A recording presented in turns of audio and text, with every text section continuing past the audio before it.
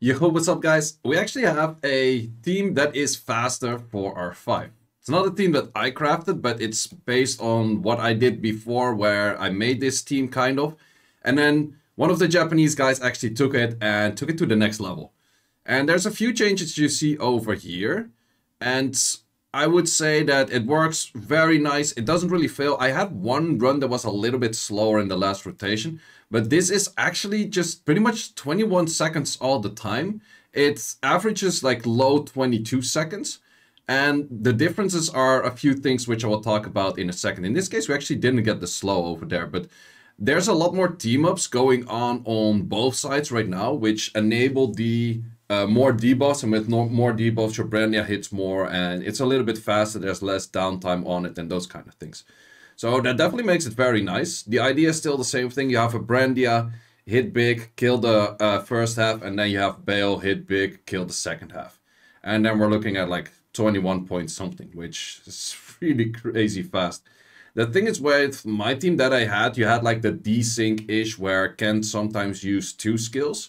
In this case, Ken pretty much never uses 2 skills, so it's just not there. Like, Ken uses 1 skill always, no matter what kind of headbutts you have. And some people told me it's because of the blue robo that I hit in there, that like the slight millisecond that he took his turn was kind of desyncing things. If I don't get a branding, it takes a little bit longer because some of the other hits have to connect as well, because my Bale doesn't fully kill it then, and then it's slightly bit slower. So if I have better runes on the Bale, pretty much, it would just kill through no branding as well. I think the Brandia is kind of on point where it already kills, no matter branding or not, if there's at least like all of the other debuffs are there. So Brandia hits about like, I have seen Brandia hit for like 510k or so. I think the whole boss has about 620k HP. And so you just need to hit like 310 like each round, and then it's pretty much that. It's pretty hard to showcase this team, but I'm first going to showcase like the individual teams left and right as well. And then we're going to go into runes. I kind of overdid it on some of the runes because I've seen from what the Japanese guy was using. And I also link, of course, like his stuff down below as well. He used a lot of like combination runes, are pretty tanky units, but they are somewhat needed for some reason I'll talk a little bit more about later. So yeah, I wanted to check out the teams, but the jump already happened. I have no clue what happened on that right team so far. Now let's go back to it for the next round that we have. We have a team up, yay. Oh wait, why is that Rogue? Is that the wrong Rogue? Could that be a thing that I'm using the wrong Rogue? Because that is absolutely a possibility, because I saw that Rogue not having will runes. Wait, let me double check that, because there was something going wrong somewhere in one of the teams. And it could be that the Rogue was maybe on... Oh, wait, let me double check it if there was the right Rogue. Can I actually check the Rogue stats? It was the... That's not how you rune a Rogue. But I think it's also the wrong one, because the other one is better runed. Yep, this is the right one. So that was actually... Well, even with the wrong Rogue, it was still working. Interesting. So I'm not really sure if the team order was probably... correct or not correct, but if the Rogue had a slow, he actually had a thing. So we have a team up of Hikaru moving first, then we have Lauren moving. That's the only 2 units that move. So this whole team is based on like you have 2 units move, and then the jump happens, and then you have 1 other unit move. In this case, the 1 other unit that moves is the Rogue, and that Rogue was not the case if he got slowed. So that was kind of the issue on there. So it's just the Hikaru moving, team upping with everything. We have Fami on the team, Fami dies, and whatever they team up with, either it is armor breaks, we have glancing hit from the Orang as well. I'm not even sure what Chami does on S1. It's branding for sure, but I'm not sure if Chami does another hit on this as well. I'll also disturb recovery, so... This one and this one have different S1s. I should have to max skill this one because the activation rate on the S1 probably gets higher. So you have pretty much a lot of debuffs on S1s over here, because you have 2 units with 2 different debuffs plus branding on the S1. So that makes that team for a lot of team-ups very nice. And then we of course have Lauren for like the things that she does with the slow and that kind of stuff.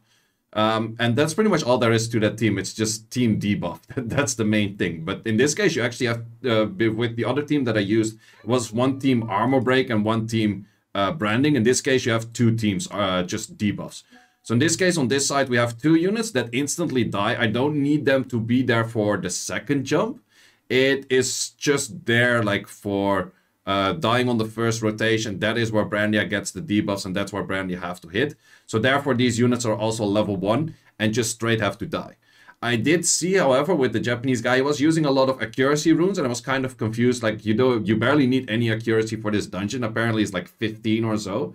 But for the units that you have to put very low stats to, it is pretty chill if you don't have to put any accuracy to, and you just have accuracy from accuracy runes. So it's a combination rune. So both of them die. We have the Prilia move, then we have the Ken move. Ken is actually on damage. Ken also dies after this as well.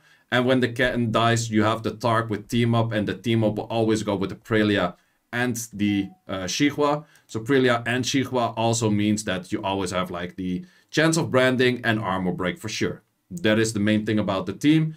And then in the middle, we have one that's actually pretty interesting. We only have 1 death mechanic. Well, technically 2, but you only care about 1 death going on there. You could maybe add shield runes into this one where the Bale gets the stack not during this moment, but during the previous moment. It's slightly faster, but I'm not sure if that desyncs things. That's something that I'm gonna try after this. Maybe put you like a shield set on like the Colleen or something. Let's see if that actually desyncs, or it might be faster, but if that is faster, I'll put it all the way at the end of the video. If not, you're not gonna see it there if it desyncs. So yeah, that's pretty much all there is to it. I can't really showcase the runes from here because the runs are going way too fast. There's absolutely no way of showing the runs. And I'll showcase what that Dark Inferno, which I don't even know the name of, is supposed to do in that team as well. Which, if I press replay, I can check here. Can I just... Nope, not like that. Hold it. Why do this thing never really properly work? Okay. He dies, and I was like, oh, he just dies, and then he gets some damage in, and that damage is there. But the heal block is actually the thing that makes it interesting for him, so he needs the accuracy in there as well. So let's look at the units. This one is a double fight plus will runes. Will runes is to keep the passive in case you get oblivion. So you just have that. This thing is actually way too fast, but I noticed if he always dies, it doesn't really matter. I was too lazy to actually get runes that are like super low, so I used some runes that just don't have too much stats in there. And then same thing, also will to get the passive in for that. We have the Ken, which is a first damage dealer. This one is supposed to be pretty squishy. I still aim for some accuracy, and then you also have crit damages max on him because he's going for the first hit. We have Prilia in there. That's just pretty tanky. I think I've really overdid it in the tankiness. Like I saw this kind of tanky Prilia on like his team, and then with a lot lower attack stats. I went for both, kind of. So I just used the optimize and I threw like all kinds of runes at it. You don't need this much stats in like attack and that kind of stuff. You just have to make them tanky enough. I aimed for a 115k effective HP, but I should have used 115k effective HP with artifacts that are actually defensive style. Because in this case, you're just overstacking way too much on that, and you're throwing way too much defensive stats at it that you don't really need. Same thing for this one. This is just double fight. Like the fight runes are pretty much just for the Ken to hit pretty hard. That's about it. But yeah, this one also has a lot of stats. You don't need that many stats. You just need to survive, and then it barely does any damage, and it doesn't really matter. We have the Brandia. I would say you probably need the Brandia for this. Miriam might work. I would give it a try. Maybe with my runes it actually works on Miriam. Let's give that a try after this as well. But yeah, just stats like that. Then we have the Brandia, something like that. Yes, I always miss those names. Thing with this one, Theomars actually has to be as low HP and defense as possible. So you have to put the absolute lowest on this one, because Theomars is actually triggering Colleen during the stomp to go for the skill. So that is the main importance. Theomars should be on as low stats as possible, so Colleen can actually heal because this thing is low HP. And if the spray happens, then the Colleen should be low HP and therefore always heal. So those are like the perfect mechanics over there. Then with the Brandia, with the hard hitting skill, I aimed for, I think, 85k on, or 90k on effective HP, and the rest all in stats of damage. This one, I think maybe a little bit too much attack stats as well. Maybe I can lower this down a little bit as well to just up his damage by a little bit. But yeah, also with that. And then, of course, for Brandia, you have the crit damage is max, because she does the damage early on. And then this one, you have the crit damage is low. And then increasing attack effect also helps out quite a lot. So we once again have like crit damage is low and an increasing attack effect. And then on the last team, we have the Chami. This one is actually supposed to be somewhat tanky. With a shield set, I think there's 2 shield sets in this team. It's already enough. Got the defense ones in here, and also got crit damage low on those. Fami is just there to die. That's pretty simple. Ikaru is a simple Ikaru as you've always seen, but then double fight and will. And then this thing is also the other shield sets. In this case, I also went for crit damage of max or crit damage is low. Just crit damage including. This one I still have to skill up. I think it will be a little bit better if it is actually skilled up. Some damage stats on those I just gave, like, I could just do fight runes in here as well. Like, I don't really need energy runes or anything. Like, I think there's too many stats in these anyways. And then the same thing for Rogue. So that is pretty much all there is to it.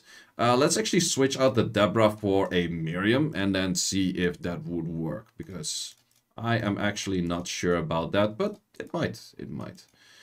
Deborah. But I would say if you use the Miriam, then you would need a lot of stats to actually make it work. With the Deborah, you could get away with a little bit less stats. Oh, I remember the Miriam is somewhere over here because she's not max level for, well, no reason, pretty much. Let's see if we go into this. We switch out the Deborah for a Miriam. And yeah, technically she never has to take a turn. And that should maybe be... It just depends if we do enough damage. That's the only thing. Like if the Brandia and the Bale do enough damage. There is a big damage decrease. We checked it last time. But we did 93s on the Bale on the last hit. So let's see how much that is. There's a lot more debuffs on this right now. So this should still totally kill. Like 444k. It's still like 130k of over what we need to do for enough damage. But I would say that if the Bale, if there's no branding on this, which might happen because you have team-ups, but you don't guarantee branding. But we do 80k instead of 93k. That's a really big decrease. That's actually like a straight up like 15 to 20% off the damage that we're doing with a Deborah. But as you can say, it still works. It's just probably has more chance of that you need better runes, and you're more likely that you need all of the debuffs there. But in this case, let's see, 4 debuffs. We had a branding coming in very late, but it was still enough because the branding comes in very late. I think that's why I probably cannot do a shield set in the middle team, because the can has to land one of the brandings first, and therefore there has to be a little bit of delay for the Brandia to actually do her skill. Brandia, Deborah, man, so many names that are always confusing. But yeah, it seems to work with Miriam. So for the people that are saying like, oh, looking for Deborah, I can't make this team. Get a Miriam and get a OP runes. That's kind of the thing that you have to aim for. You need the OP runes to actually make it work.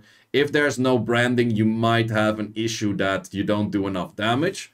But I'm not sure what the likelihood of failing on that is. But this version does seem to be very more fine if you do not have that Brandia, because yeah, I think if there's no branding, then the Bale is definitely not going to kill. That's 100% sure. But I think there can be other units that can still clean up and it's still fine. And the odds of getting the branding with how many team-ups there are, it is definitely probably still working. So yeah, I would say like after the Rogue, you still have like these 2 units move that can do quite some damage. This one on the S3 actually does damage from harmful effects as well. So if you put a lot of damage on the Arang, you can add in quite some damage. Shihua doesn't have too much damage on her skill 3, but it's still pretty decent. Yeah, so in this case, this was actually a rotation where there was no branding. And you saw that a few more skills were flying. But this is probably then 23 seconds. Yep, so 23 seconds, that's still definitely very good. And that's if there's no branding. So yeah, you can actually use this with Miriam as well. That's pretty interesting. But as I said at the start, I might try that thing for like putting a shield set in this team. I can already tell you that won't work, simply because you would get a desync of Brandia hitting before the branding that could land. So that would absolutely desync that, and that would not make anything faster. Of course, I do have the Brandia, so or not the Brandia, the Deborah. and therefore the Brandy does more damage. So I'm going away from that Miriam, which is usable, but if things go wrong, this thing would make it that I do more damage. And then that is exactly what we're going to put in here. And that's pretty much all there is to the R5 team, which is pretty cool that it works without Deborah. But you need pretty good runes if you want to make that work. So that is pretty much all there is to it. And that's also perfect timing for me to farm it because, well, we have the free R5 thing coming up this weekend. So that's pretty chill. Guys, thanks for watching. Like this video if you've had, English. Like this video if you haven't yet. Write something, whatever in the comments. I always appreciate that. I read all of the comments and see you as always in the next video.